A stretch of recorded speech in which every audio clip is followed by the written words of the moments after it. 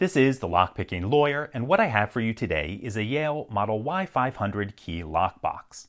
I don't believe this product is sold in the US, and I bought this one from an online retailer in Europe. Now, if you watch my channel regularly, you've seen me open quite a few similar lockboxes, and many of those products use functionally identical mechanisms. But when I saw this one online, it looked like the mechanism was a bit different. It was my hope that indicated better security.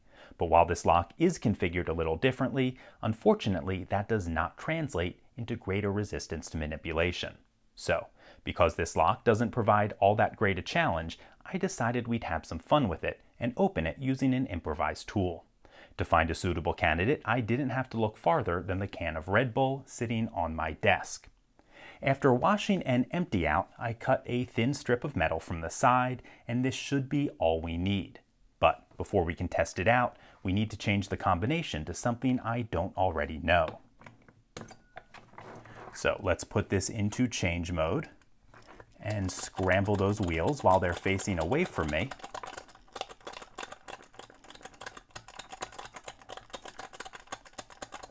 Okay, that should be enough.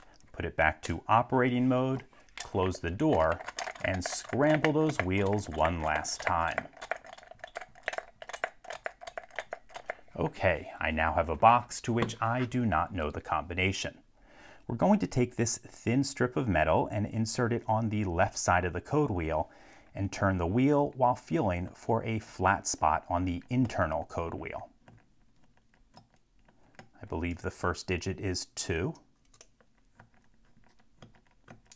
The second digit is 0.